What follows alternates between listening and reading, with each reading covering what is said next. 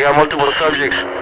Need some backup down here. It's just getting worse and worse every year. It's getting worse on a daily basis. And it's growing by leaps and bounds. It's just that a lot of people in the cities don't ever hear of it. You can't turn your back anymore.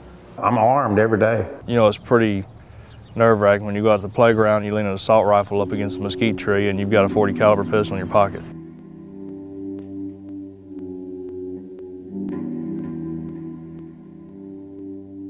Ma'am, that's a bald-faced lie. I don't buy that, not one tiny bit. I don't know what they're seeing up there.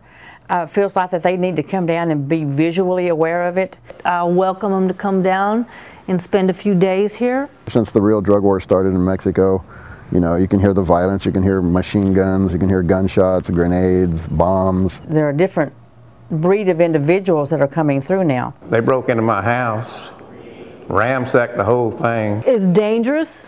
Me as a female, I can't go out on my own property by myself. I mean, when you can't even feel safe in your own environment, I mean, there's a lot of families moving out. It's got me. I've been in the cattle business all my life and I'm ready to get out. I really am. It's a no-win situation.